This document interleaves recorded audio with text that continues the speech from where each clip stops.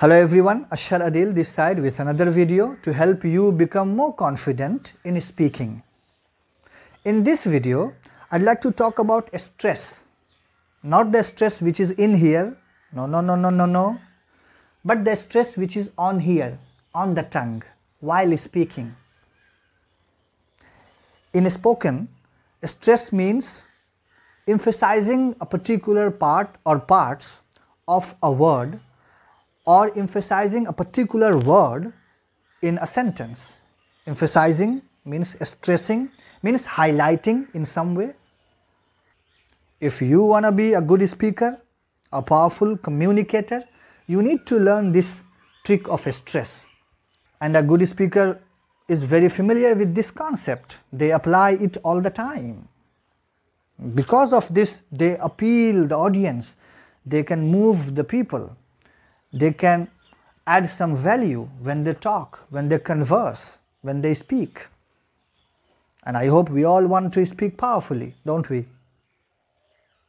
Putting stress on the right part of a word or right parts of a word is extremely important. If you don't do that, you end up mispronouncing the word. Let me give you an example here. You see the word B-A-N-A-L. The word has got two parts, B-A and N-A-L. If you stress more the first part, you get banal. And if you stress the second part more, you get banal. That's the correct pronunciation, banal, not banal. You see, this is the effect of stress.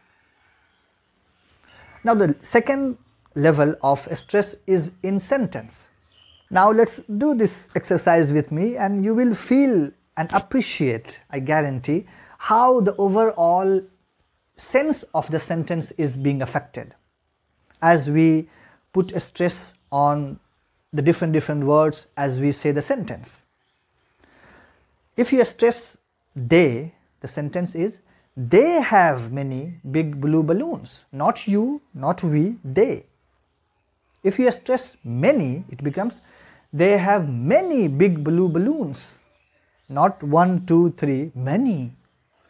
If you do the same with big, it becomes, they have many big blue balloons, not small. You see how the overall sense of the sentence is affected? Do the same with blue. They have many big blue balloons, not red balloons, not purple or yellow.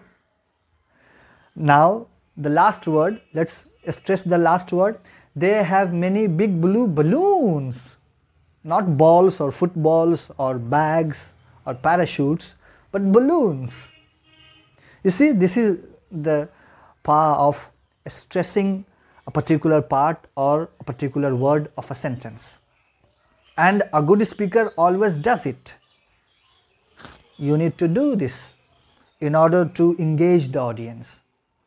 A good speaker always speaks with a stress. A flat speech gives the feeling of listening to someone who has recorded something or who has rehearsed something perfectly and he is just spitting the stuff out. Or flat speech without any stress gives the feeling of talking to robots. Thank you. Bye for now.